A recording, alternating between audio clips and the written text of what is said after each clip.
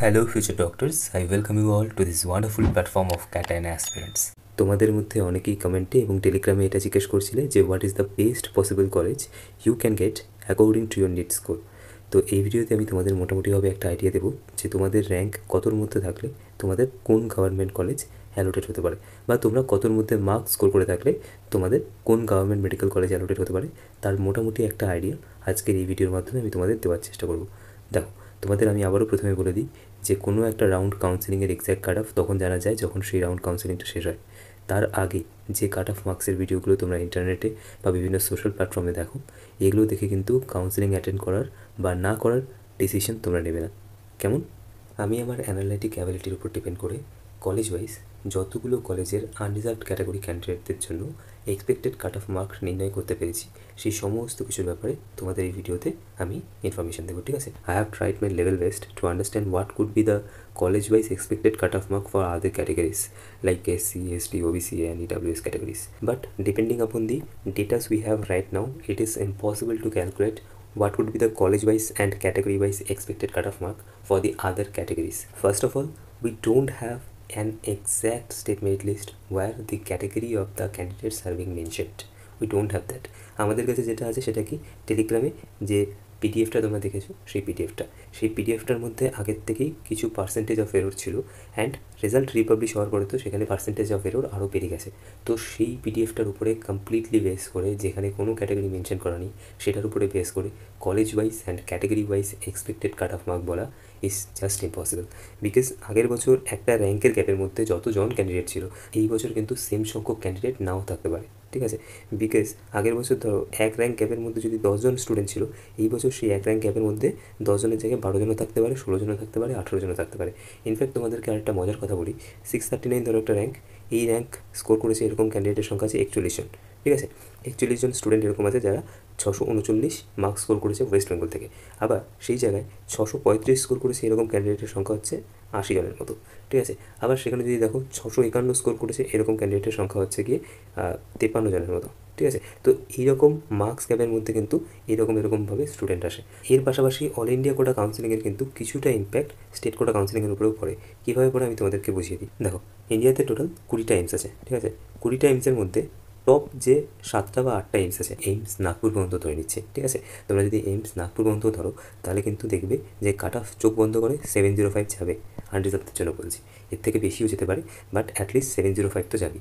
এর সাথে এইমস কল্যাণী যেটা আছে সেটার আগের বছরের কাট অফ গেছিলো আই গেস 675-এর মতো। এইমস কল্যাণীর কথা বলছি। এই বছর তাহলে এটা চোখ বন্ধ করে 700+ যাবে, বেশি যাবে 700 থেকে, ঠিক আছে? 700+ আমরা জাস্ট ধরে নিচ্ছি। কত কম যাবে?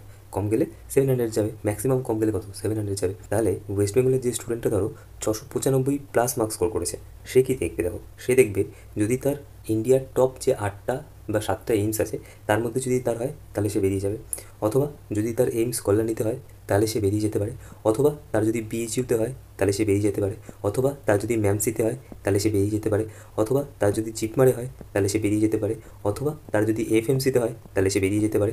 আচ্ছা, এর পাশাপাশি কেউ ভিএমএমসি অথবা এলএইচএমসিকেও অনেকে প্রেফারেন্সে রাখে, কেউ মাদ্রাস মেডিকেল কলেজকে রাখতে পারে, কেউ কেজিএমইউকে রাখতে পারে, ঠিক আছে? তো এরকমভাবে এক একজনের প্রেফারেন্স ওয়াইজ এক একজন কলেজগুলোকে লিস্টিং করে। তো অন অ্যান এভারেজ যেগুলোকে আমরা সেন্ট্রাল গভর্নমেন্টের মেডিকেল কলেজ বলি তার মধ্যে এই কটাই আছে, ঠিক আছে? ম্যামসি তো সেন্ট্রাল গভর্নমেন্টের নয়, এটা ডিউর আন্ডারে আছে, দিল্লি ইউনিভার্সিটির আন্ডারে আছে। তো অন অ্যান এভারেজ যারা সেন্ট্রাল গভর্নমেন্টের মেডিকেল কলেজগুলোতে যেতে চায় তাদের জন্য এই কলেজগুলোর অপশন থাকলো। তার পাশাপাশি থাকলো যে ইন্ডিয়ার টপ 8টা এইমস। তো স্টেট থেকে যে স্টুডেন্টটা 695+ মার্কস স্কোর করেছে সে যদি এইগুলোর মধ্যে কোনো কলেজ না পায়, ঠিক আছে, ইন্ডিয়ার টপ 8টা এইমস প্লাস এই যে কলেজগুলো বললো এগুলোর মধ্যে যদি কোনো কলেজ সে না পায় তাহলে সে সিম্পলি ওয়েস্ট বেঙ্গলের SSKMকে টার্গেট করবে, অথবা সে কাকে টার্গেট করবে? সে টার্গেট করবে এমসিকে, মেডিকেল কলেজ কলকাতা। এই দুটো থাকবে তার ফার্স্ট প্রায়োরিটিতে। কেন আমি এটা বলছি? ধরো তুমি ওয়েস্ট বেঙ্গলের একজন স্টুডেন্ট, তুমি 695+ মার্কস স্কোর করেছো, ঠিক আছে? ধরেছি তোমার মার্কস 696। এবারে তুমি কি দেখছো? তোমার ইন্ডিয়ার যে টপ 8টা এইমস হচ্ছে, মানে এইমস নাগপুর পর্যন্ত যে এইমসগুলো আছে তার মধ্যে তোমার হচ্ছে না, এইমস কল্যাণী তোমার হচ্ছে না। যদি তুমি এইমস নাও তাহলে তোমার কোন এইমস আসতে পারে? তাহলে তোমার এইমস ভাতিনটা আসতে পারে, অথবা এইমস দেওঘর আসতে পারে, ঠিক আছে? এইমস রায়বরেলি আসতে পারে। তো ধরে নিচ্ছি আমি এইমস রায়বরেলি ধরে নিচ্ছি, ঠিক আছে? আচ্ছা, তুমি এইমস রায়বরেলি যাবে নাকি তুমি SSKM অথবা এমসিকেতে অ্যাডমিশন নেবে? অবভিয়াসলি তুমি যেহেতু ওয়েস্ট বেঙ্গলের স্টুডেন্ট, তুমি এই দুটো কলেজের মধ্যে কোনো একটা কলেজকে টার্গেট করবে।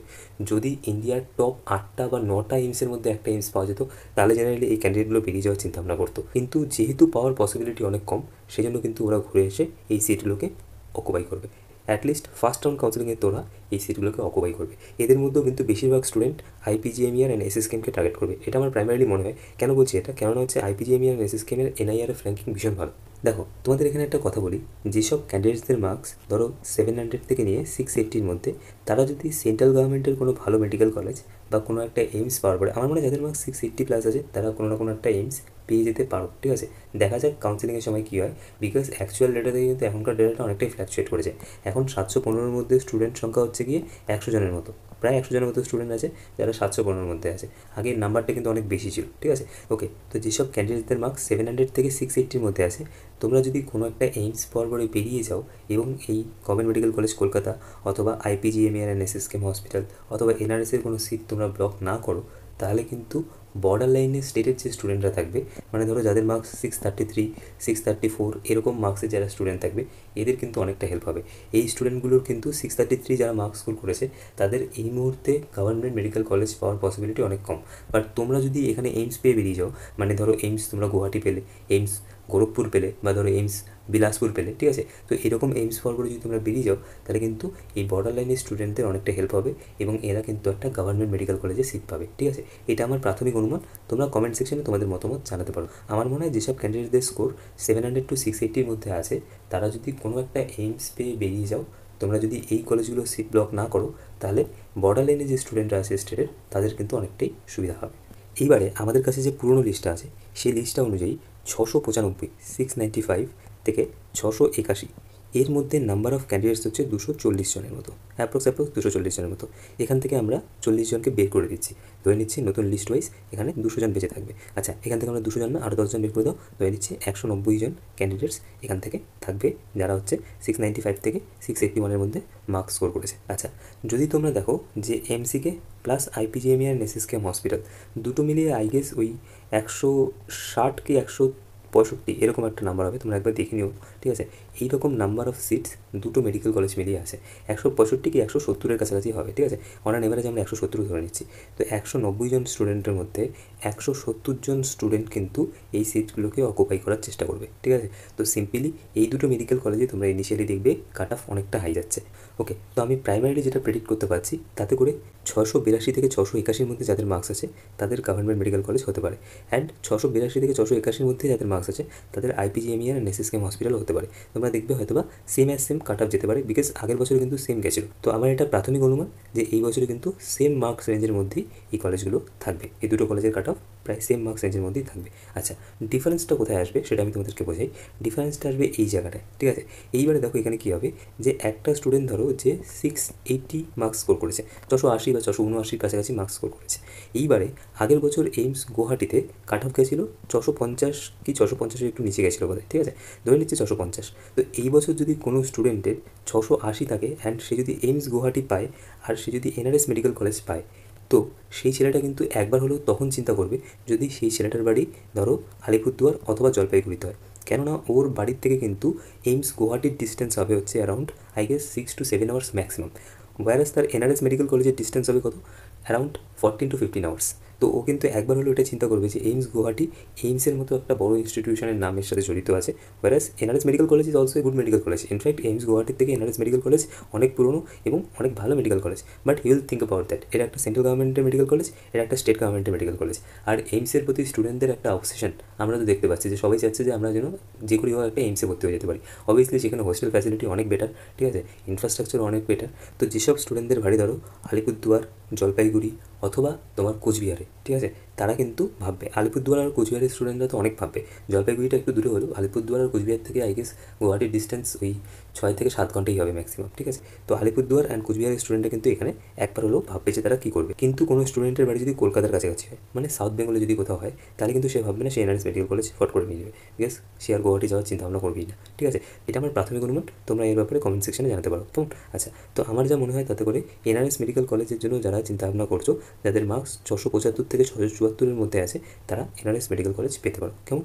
আচ্ছা, 670 থেকে 669-এর মধ্যে যাদের মার্কস আছে তারা RG কর মেডিকেল কলেজ পেতে পারো। আচ্ছা, এবারে হচ্ছে যাদের মার্কস 665 থেকে 664-এর মধ্যে আছে তারা CNMC পেতে পারো। যাদের মার্কস 661 থেকে 660-এর মধ্যে আছে তারা সাগর দত্ত পেতে পারো।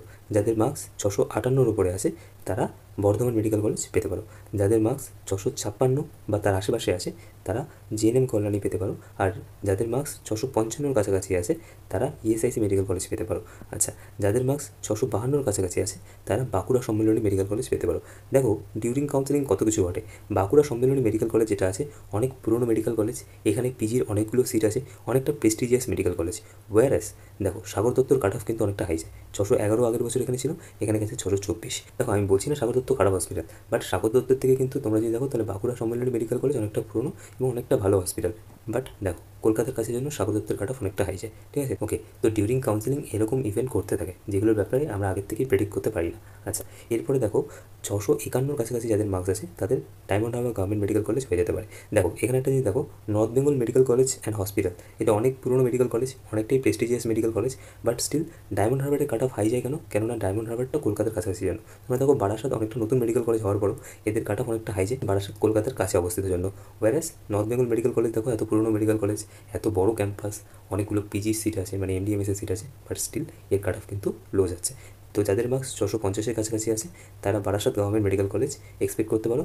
যাদের মার্কস 649-এর কাছাকাছি আছে তারা north Bengal medical college and hospital expect করতে পারো। মেদিনীপুর মেডিকেল কলেজের ক্ষেত্রে আমি বলবো যাদের মার্কস 647 থেকে 648-এর কাছাকাছি আছে তারা মেদিনীপুর মেডিকেল কলেজ পেতে পারো। আচ্ছা, মুর্শিদাবাদ মেডিকেল কলেজের ক্ষেত্রে যাদের মার্কস 646-এর কাছাকাছি আছে তারা মুর্শিদাবাদ মেডিকেল কলেজ পেতে পারো। যাদের মার্কস 645-এর কাছাকাছি আছে তারা মালদা মেডিকেল কলেজ পেতে পারো। যাদের মার্কস 641-এর কাছাকাছি আছে তারা রামপুরহাট মেডিকেল কলেজ পেতে পারো। আর যাদের মার্কস 643-এর কাছাকাছি আছে তারা Saratchandra Chattopadhyay government medical college পেতে পারো। দেখো, এখান থেকে এখানে মার্কসটা বেড়ে গেল, তার মেইন কারণ হচ্ছে কি শরৎচন্দ্র চট্টোপাধ্যায় গভর্নমেন্ট মেডিকেল কলেজটা এটা কলকাতার কাছাকাছি অবস্থিত। অ্যান্ড আমি যা অনুমান করছি তাতে করে এই বছর এই কলেজটা কিন্তু কাট অফ হাই যেতে পারে। ঠিক আছে, এরপরে হচ্ছে দেবেন মাহাতো গভর্নমেন্ট মেডিকেল কলেজ। তো যাদের মার্কস 639 638-এর কাছাকাছি আছে তারা দেবেন মাহাতো গভর্নমেন্ট মেডিকেল কলেজ যেটা পুরুলিয়াতে অবস্থিত সেটাকে এক্সপেক্ট করতে পারো। যাদের মার্কস 640-এর কাছাকাছি আছে তারা Prafulla Chandra Sen government medical college expect করতে পারো। তো যাদের মার্কস 637-এর কাছাকাছি আছে তারা Tamralipta government medical college expect করতে পারো। 636 মার্কস হলে তারা রায়গঞ্জ এক্সপেক্ট করতে পারো। 635 যাদের মার্কস আছে তারা MGN medical college Cooch Behar expect করতে পারো। 635 যাদের আছে তারা ঝাড়গ্রাম মেডিকেল কলেজ এক্সপেক্ট করতে পারো। ওকে, কেন আমি এখানে দুবার 635 মেনশন করেছি? কারণ 635-এর মধ্যে কিন্তু নাম্বার অফ ক্যান্ডিডেটসদের সংখ্যা অনেক বেশি। ঠিক আছে, অ্যারাউন্ড 80 জনের মতো আছে যারা 635-এর মধ্যে রয়েছে। ঠিক আছে, যদি এটা পুরনো লিস্ট অনুযায়ী, আমরা যদি নতুন লিস্টে ধরে নিই এখানে যদি ধরো 70 জনও থাকে তাহলেও তোমরা দেখবে যে এই দুটো মেডিকেল কলেজে on an average unreserved category ক্যান্ডিডেটদের জন্য 35টা করে সিট রয়েছে। তো 70টার মতো সিট তো রয়েছে। ঠিক আছে, আচ্ছা, এরপরে হচ্ছে যদি কোনো স্টুডেন্টসদের মার্ক 634-এর কাছাকাছি থাকে তাহলে তাদের Jalpaiguri government medical college and hospital হতে পারে। দেখো, এটা আমার প্রাইমারি অনুমান, but point two be noted, আমাদের কাছে কিন্তু এখনও পর্যন্ত এক্স্যাক্ট যে স্টেট মেরিট লিস্টটা হয় সেই মেরিট লিস্টটা কিন্তু নেই। স্টেট মেরিট লিস্টে এটা বলা ভিডিও সম্পর্কে যার যা মতামত আছে তোমরা আমাকে কমেন্ট সেকশনে জানাতে পারো। এবং তোমাদের মনে যদি কোনো রকমের কোনো কোয়ারিজ আছে তোমরা সেটা কমেন্টের মাধ্যমে আমাকে জানাও, বা তোমরা আমাকে টেলিগ্রামে মেসেজ করতে পারো। টেলিগ্রামের লিঙ্ক ডেসক্রিপশন বক্স এবং পিন্ড কমেন্টে দেওয়া আছে। এবং তোমাদের যদি পুরো ডিসকাশনটা ভালো লাগে প্লিজ ভিডিওটিকে লাইক করো, চ্যানেলটিকে সাবস্ক্রাইব করো এবং এই ভিডিওটি তোমাদের বন্ধুদের সাথে অবশ্যই শেয়ার করো। কেমন?